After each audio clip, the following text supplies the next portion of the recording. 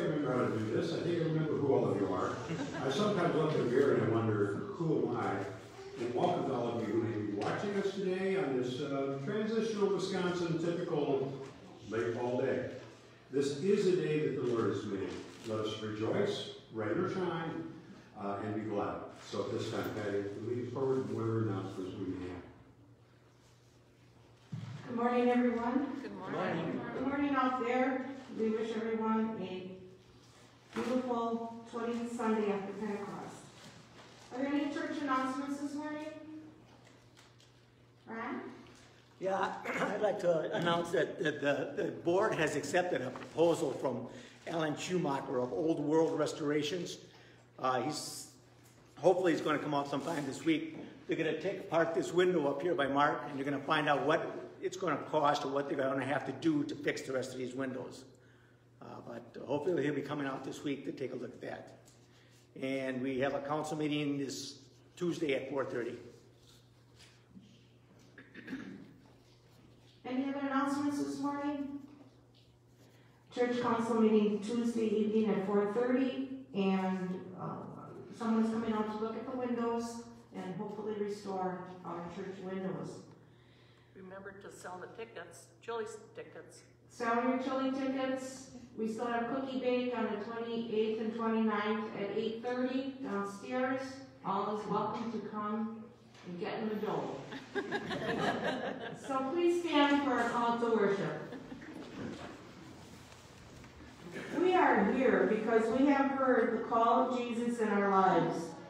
We are here to challenge and support one another to rise up and follow.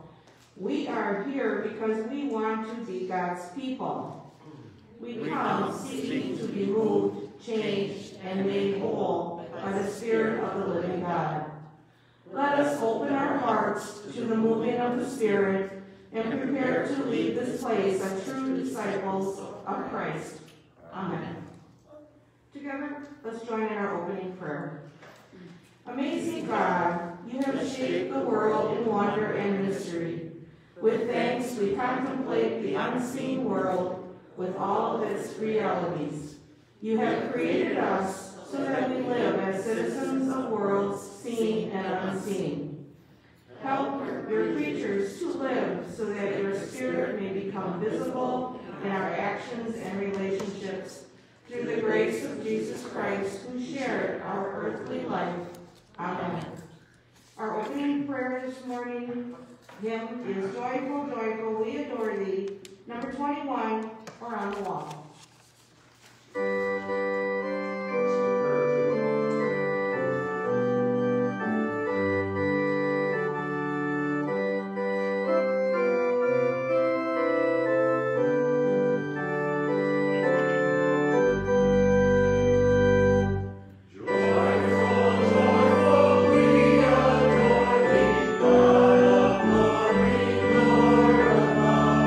Hearts are full with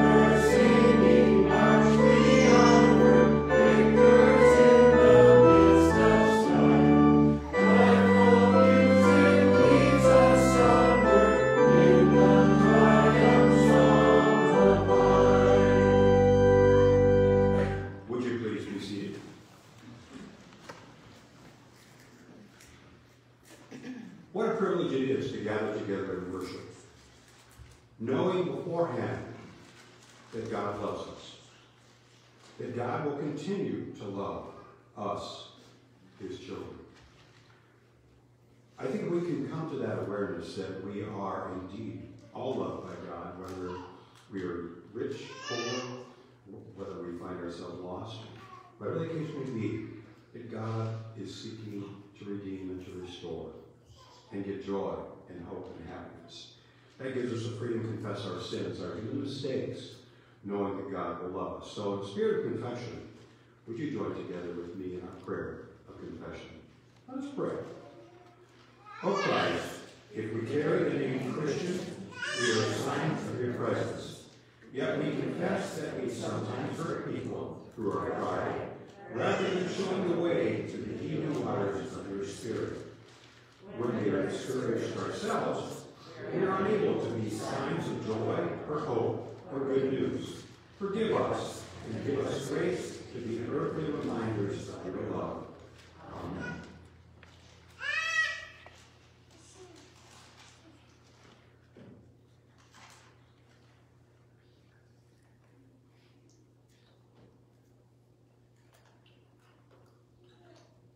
Join with me in our assurance of pardon. The good news is that we don't have to depend on ourselves, but on the Spirit of God to give us vitality. Thanks be to God. Amen.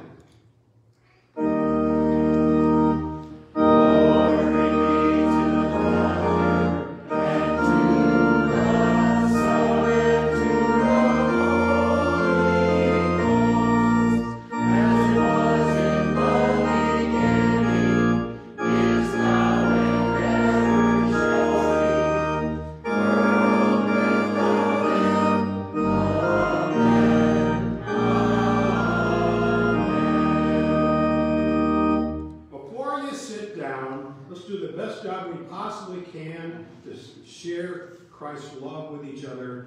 Hello to all of you who are watching. Holy hugs, handshakes, pass the peace of Christ. Hello, Mark. Hello, everybody.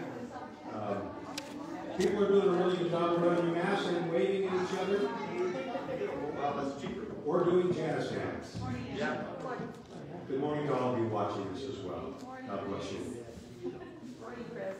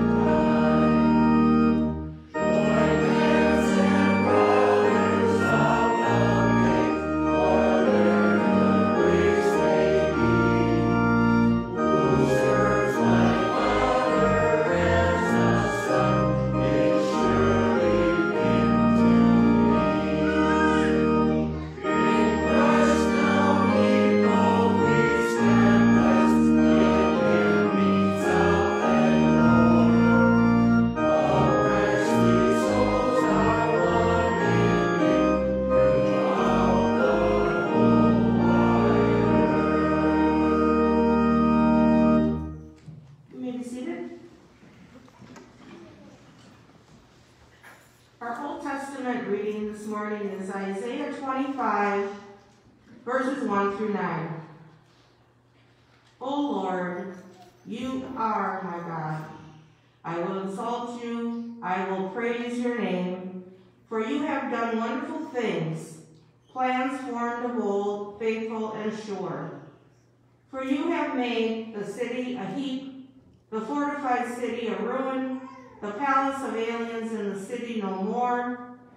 It will never be rebuilt. Therefore, strong peoples will glorify you, cities of ruthless nations will fear you.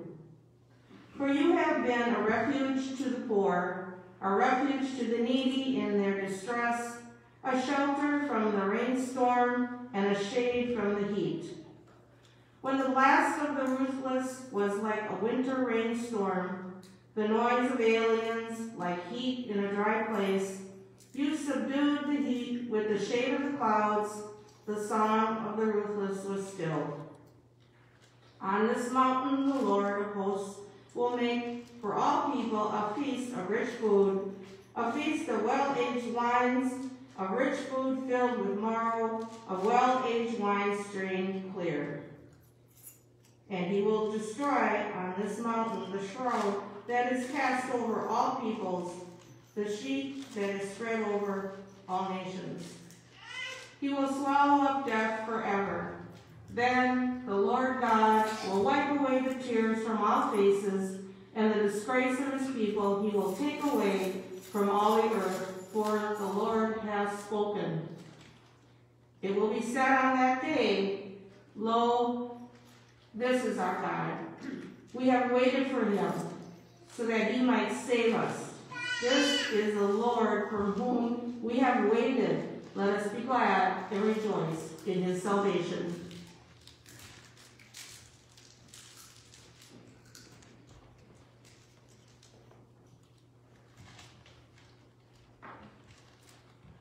Pat, you didn't take my copy too, did you? Okay. Underneath the laptop, we will be using it with the young people in just a second. Our gospel lesson for the day is taken from the 22nd chapter of Matthew. So when I give my message, I think you'll kind of get the message. I will share a couple contemporary versions of this particular story within the context of that. It's Matthew 22, verses 15 through 22.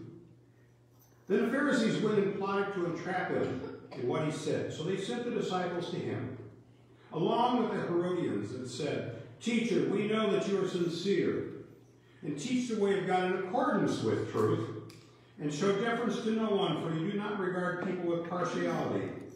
Tell us then what you think. Is it lawful to pay taxes to the emperor or not? But Jesus, aware of their malice, said, Why are you putting me to the test, you hypocrites? Show me the coin used for the tax. They brought him a denarius. And with that, then they said to them, Whose head is on it? Whose title? And they said, The emperor's. Therefore the emperor, give therefore the thing to the emperors, and to God the things that are God's. And when they heard this, they were amazed, and they left him and went away. And he goes on then to talk about the importance of a banquet and being too busy for a banquet as a part of that text. So at this time, if I can get my laptop working properly, could I have the young people come up here with me, please?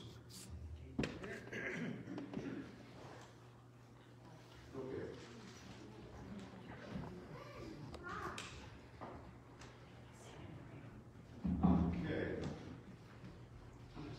Okay.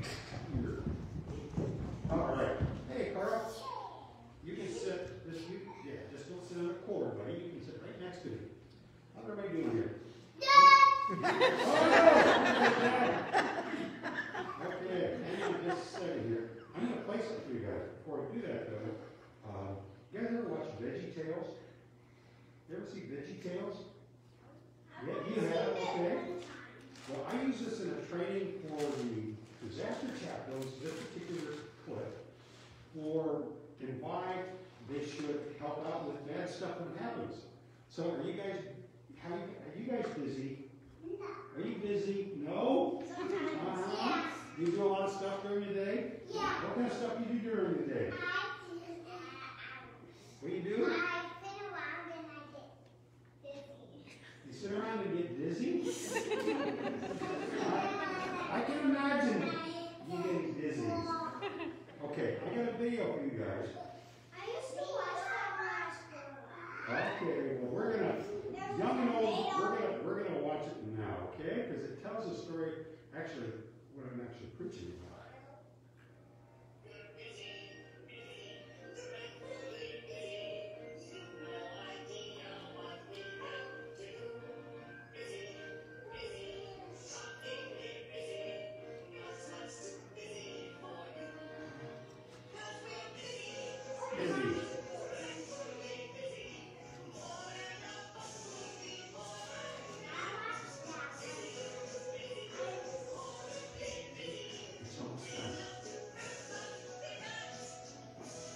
Ta-ta! So sometimes we just get too busy, don't we? We just get darn busy. So, and as you get older, you're going to find you're busy. Oh, I don't have time to do that. But you know what? There are times we just have to be quiet. Like when we come to church, when we pray, or we take a walk, or whatever it is you do, that we can have conversations with God. And that's an important thing, okay? My name is Greg. Your name is Carl. Pastor Greg. Yeah, sure. Pastor Greg. I've been called a lot of things in my life. Let's have a prayer, okay? God, thank you for these young people and their spirit. Love them. Guide over them, bless them, make them feel loved.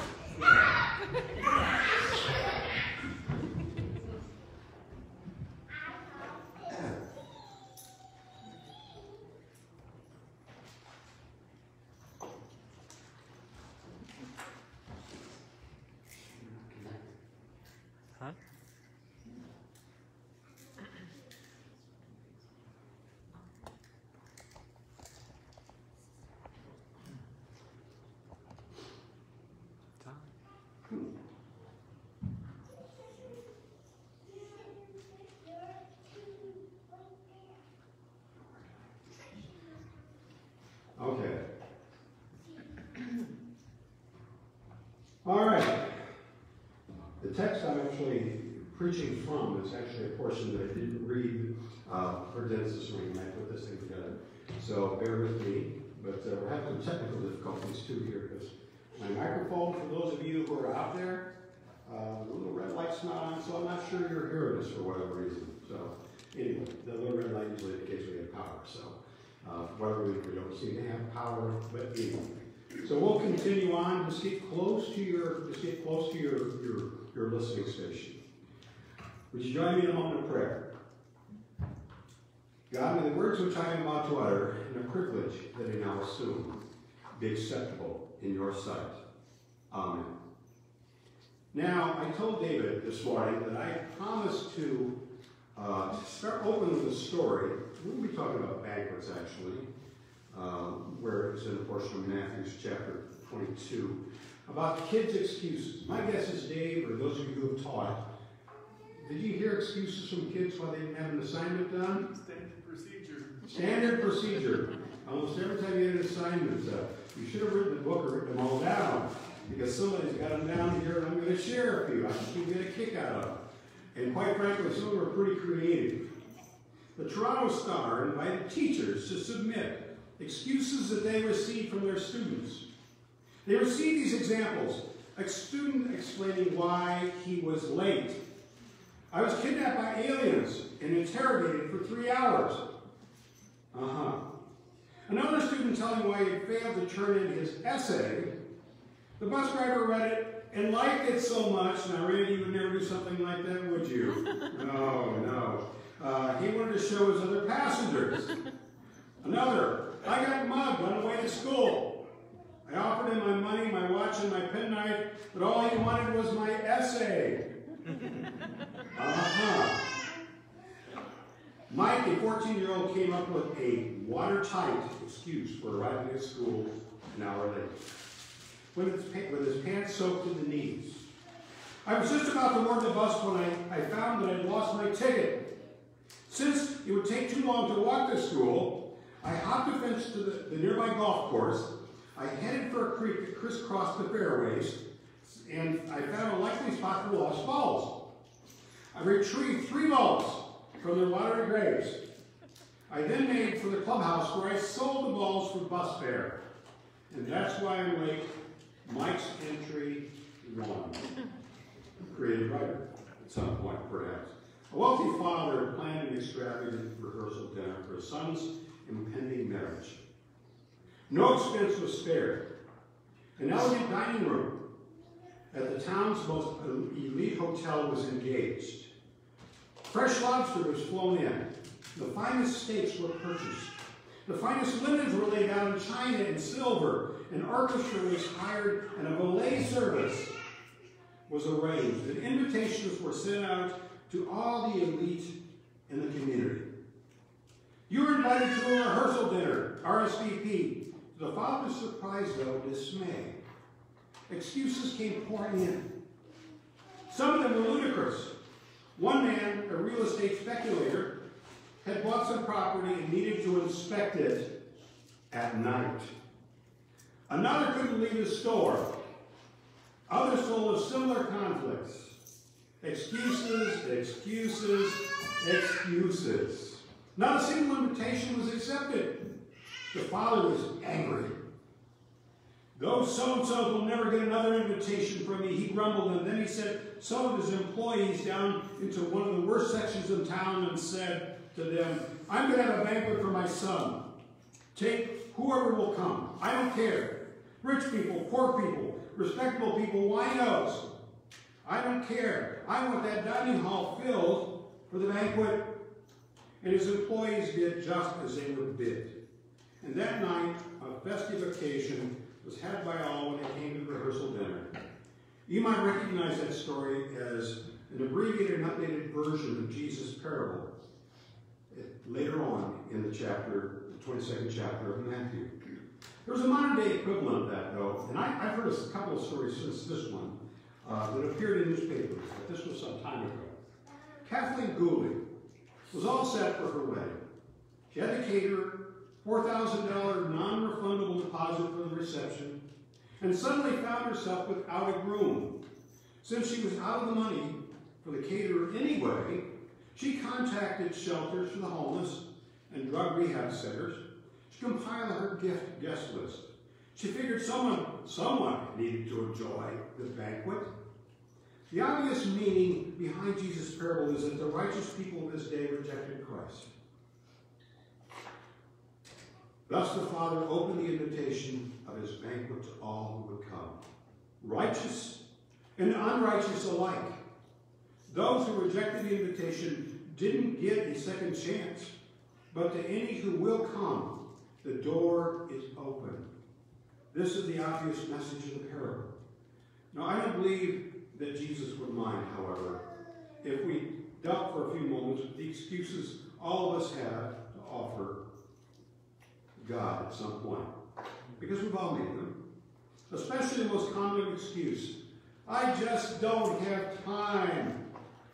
You ever use that one? You ever thought that one? I think probably everybody here has. It doesn't seem that most of our common complaints about life is that we don't have enough time. We try and squeeze as much as we possibly can into every day. Now, I'm going to get to you folks who may be retired in just a minute. I'm going to address that as well. Because we are rapidly approaching the holiday season, some of you might get a chuckle out of this story. A young wife called the newspaper office one day. This is before you had Wi-Fi and internets, the World Wide Web, all that kind of stuff. And she, where there's a lot of information and misinformation. Would you please help me, she asked the food desk person. I'm cooking a special dinner for my husband and my husband's boss and his wife. I've never cooked a big dinner before, and I want everything to be just perfect. I bought a 9-pound turkey. A 9-pound turkey. Now, that's not a huge turkey, but mind you, could you tell me, Mr. Food Editor, how long it takes to cook my turkey in my new microwave? Just a minute, Food Editor said. Now she turned to check his reference book. Oh, thank you, she said. You've been a big help. Goodbye. A minute. That's all she got. That's all she stayed for. I don't think I would want to touch that turkey. I'm sure she said, probably I thought, well, he can give us information. The holiday season seems to rush toward us. Many of us would love to find a way to prepare a 9-pound turkey in just a minute, wouldn't we? That tasted good. Or didn't make us sick. Many of you are retired. But even when you first retired, you thought, and maybe this doesn't apply to you, if not, you can just kind of just scan right through this portion of my message. Gee, I've got all of this time, and now I can get around all of those projects I've had to shelve during my working days. Now I'm going to travel and see the world and do all of these kinds of things. Go to our national parks, whatever. But nature abhors a vacuum, doesn't it? And many of you find that you're still busy. When my parents were alive, I think we were busier after retirement, probably their social schedule, than they were prior to that. But they were still busy. There just isn't enough time for modern parents, especially mothers, either. In my research for this message, after reading the paper and getting some coffee in me, perhaps I don't think I got enough, was to look at screen time, look at a screen, and came across this article. This is where much of our time is going during the pandemic. One could argue that social media, the internet, is a lifeline, or it could be a black hole, depending on how you think about it. But our screens that we look at take up more time than ever. Young or old, our time gets eaten up, even during the pandemic. Now, how many of you sat down to do something, started looking through some stuff, maybe you looked at social media, maybe you go on to Amazon or some of your favorite sites, and you look like, oh my gosh, it's already this time? True confessions, ever happened to you? Yeah. But here's the story. More than half of Americans are suffering from screen fatigue during the COVID-19 pandemic, according to new research. A new survey of 2,000 Americans found 53% of the respondents are feeling burnt out on screens after a few months of this. The study showed that before the COVID-19 pandemic, the average American surveyed was getting about 4 hours of screen time per day. Now, I think in all fairness to some of us who, because we could be watching a movie and Grace will say, what are you doing? And I have to respond to often a cop on the second shift or something, and it's business related, so mine is kind of just scattered throughout sometimes. But now the study showed that before COVID-19 pandemic, the average American was getting about 4 hours of screen time a day. Since the quarantine has started, that number has jumped up over 6 hours. I think it's probably higher than that. And their eyes, people's eyes, our eyes are beginning to pay the price for that. The survey conducted by one poll on behalf of Foster Grant found that nearly 6 in 10 respondents said that they often get screen-related aches and pains, with the average respondent getting about 3 per week. Any of you get that? 3 in 4 of those polls said when they take breaks from the screen, they go outside and look at nature. What do you think? According to the result, 57% of Americans surveyed said the pandemic caused them to suffer from screen aches, headaches, screen aches, than before. 2/3 of those polls said the very first thing they did when they wake up in the morning is subject their tired eyes to a screen. Not only do they hurt, but 6 in 10 also said the uptick in screen-related aches and pains leaves them feeling a lot less productive than normal. Looking at screens is also quite draining, but 2 in 3 said you're looking at a screen too long. Makes them feel physically tired. Now, the first time I taught a full 2-day course virtually that I normally would teach in person for the University of Wisconsin, Green Bay, for social workers, working human services around the state. I thought the first time we were given permission to teach a 2-day course, they said you could dress up professionally on top. They said you could just wear shorts or t-shirts or barefoot for the summer on the bottom. And so I did that, and I thought, oh, this is going to be easy. I found at the end of the first day of 8 hours, roughly 8 hours of training, with breaks, even though I could go out in the yard during breaks, I could grab something from the fridge, I found I was more tired at the end of that day than if I had been there in person. And at the end of day 2, certainly true, same feeling.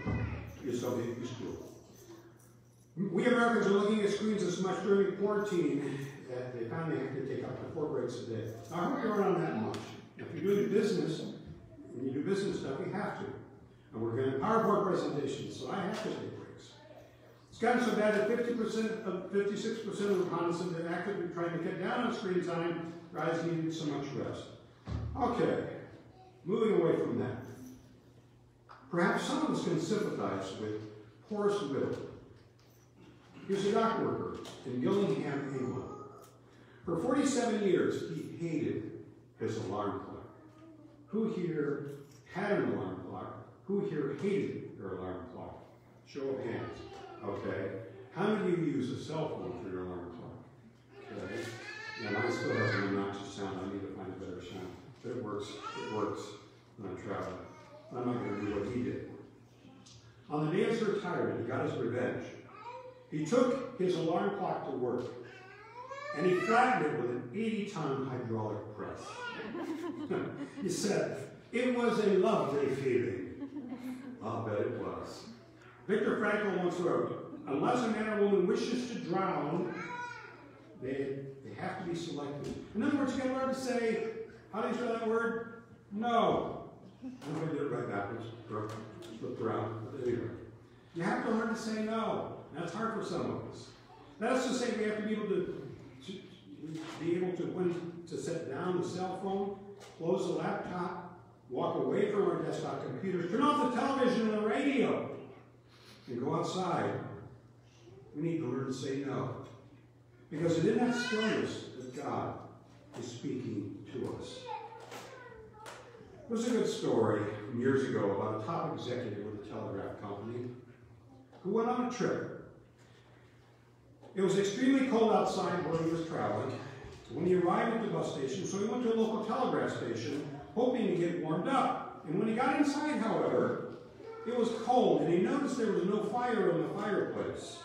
And he said to the young telegraph operator, "Why don't you build a fire in this place and warm it up?" "And listen, mister, I'm too busy sending telegrams to build fires." The man then told the boy that he was vice president of the company, and he wanted him to send a telegram to the home office at once. The message was, "Fire this young man immediately." A moment later, the young telegraph operator brought in a load of wood to the office, and he began to build a fire. The executive said, "Young man, have you sent that telegram yet?" And the young telegraph operator said, "Listen, mister, I'm too busy building fires to send telegrams." One of my favorite poems in my closing portion here has been speaking to me throughout this pandemic. And I need to remind myself, is by way of light. And you've probably seen posts that I've done sharing this on social media. To see a world in a grain of sand, and a heaven in a wildflower. Hold infinity in the palm of your hand and eternity in an hour. Today I know I say this all the time, and it's a cliche, that today is a gift. A package we've only begun to unwrap and enjoy, and whose moments we can use to make meaning. It will come back, it won't return to us, and gives added value to our day. But it's true, and perhaps it's never been more true than right now today. When walking earlier, I've been walking, Grace and been walking a lot. William Blake's opening line to that poem occupied my thoughts. What if we could see the beauty of a tiny little flower, or heaven in that? What if we treat and savor each moment in eternity that God has given us? What if we could stop the thoughts of worry and dread from bringing clouds to invade this bright day and see the riotous beauty of spring, summer, fall, and winter teeming all around us? What if we could pull ourselves away from our electronic devices, social media generating devices that are creating political divisiveness, pull ourselves away and take it all in, what God has given us right now? What if we could stop for a few moments the worrisome way we rob these moments of opportunities to love those close to us, or see beauty in the small and the beautiful? What if we stop? What if we could stop? What would tomorrow bring? And rejoice today, to dance and laugh and rejoice with all that there is in us to give. Time would stand still. Well, we crowd out God, and without God, things are missed. Love is lost, and life can become a whirlwind of meaningless activity. God speaks to us in the stillness of life. God whispers into our hearts, "I love you. I am with you as you walk through these difficult times. I bring light to your darkness and purpose and direction to you when you are lost and all alone. I bring you hope when you are in despair. I bring joy to your heart in sorrow. And I bring forgiveness when you crucified yourself on the altars of shame. Be still and know that I am God. When we can discover that, my friends, we will discover true abundance. We will discover that life is truly a feast. We can render to Caesar what is Caesar's, but God transcends all that stuff. He holds the door open, and God offers an invitation to his banquet table. Will we make the time to accept? Would you join me in a moment of prayer? Gracious and loving God, we thank you that you are a God that sometimes we make too small. We associate you, God, with a particular political party, and you're not. We do that, we make you way too small. You are far greater than our guesses. So God, help us to transcend all of these things, to know that you prepared a banquet for us. And when you invite us to that banquet, as you invite us even today, will we say, I don't have time? Am I too busy? We thank you, God. This time I would like to ask what prayers of joy or concern would you like to lift up? And I'll start us off this morning. I talked to Sandy Hug yesterday. So I don't know if you were going to say something, however. We talked about you. She's having hand surgery on Monday, and then she's going to have a follow-up surgery like 4 weeks later or something like that on the other hand. So it's for something at the base of her thumb, you know, it makes it really painful to work. So she said now it's time to get the surgery done. So please keep Sandy Hug in our prayers. Any other prayers, Christ in your mercy? So any other prayers in this morning?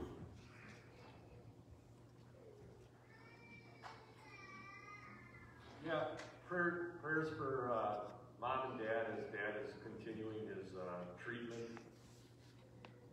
And also, I ask prayers for me and strengthen my faith for what is coming next. My job is being eliminated, so I'll be looking for a new occupation.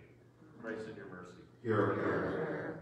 So you can't hear that Chris, as his job is being eliminated, and for his mom and dad, I know we're probably listening and having to have their ear bent pretty close to the, their sound source.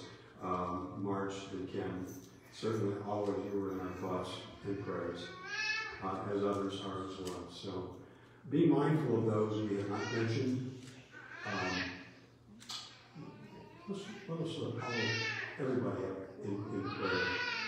Those we don't know, those who are suffering, those who are working on the front lines as the pandemic continues to flare and increase as we enter the fall and winter season. So, Christ in your mercy. Would you pray with me, please? Gracious God, we thank you. We thank you, God. We thank you simply that you created us. Not just created us, that you love us. That you speak to us. But God, we fill up our lives with so much busyness. But sometimes, all that noise, even though you're still speaking to us, sometimes that noise distracts us. And what we think is your voice is not your voice at all. Help us, God, to be grounded in the fact that you're a God that's full of truth, beauty, and goodness. A God of mercy, slow to anger and abounding in steadfast love. Help us, God, to know that you speak to us. Help us to find some quiet time when we can just simply be still and know that you are God. God, we humbly lift up those that we're lifting up in prayer today for surgeries, for continued healings for Rosie. For those, for there's decisions that have to be made. For strengthening our faith, we pray for all of that, gracious God, and so many more things. And now we together pray the prayer, God, that Jesus taught his disciples by praying ourselves. Our Father, who art in heaven, hallowed be thy name. Thy kingdom come, thy will be done, on earth as it is in heaven. Give us this day our daily bread, and forgive us our debts, as we forgive our debtors. And lead us not into temptation, but deliver us from evil. For thine is the kingdom, and power, and glory, forever and ever. Amen. Freely and richly has God blessed us. You have shared your morning offering in the back. So at this time, we will celebrate those gifts by way of music, special music that Mark will play.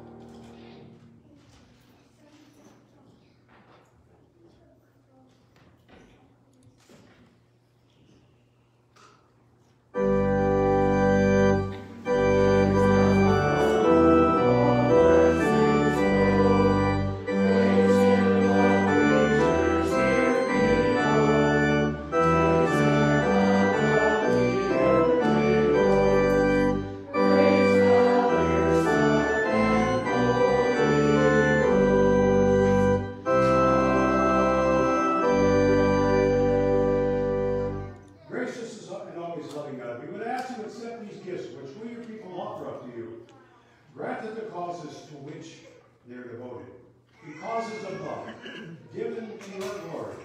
Through Jesus Christ our Lord, we pray, we share, and we live. Amen.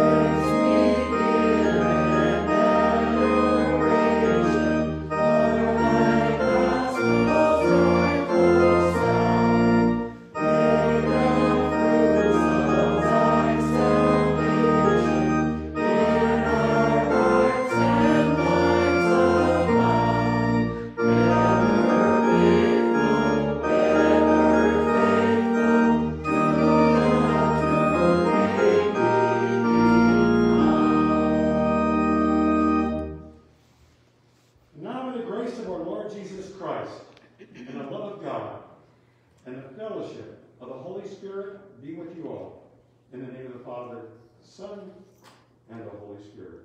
Amen.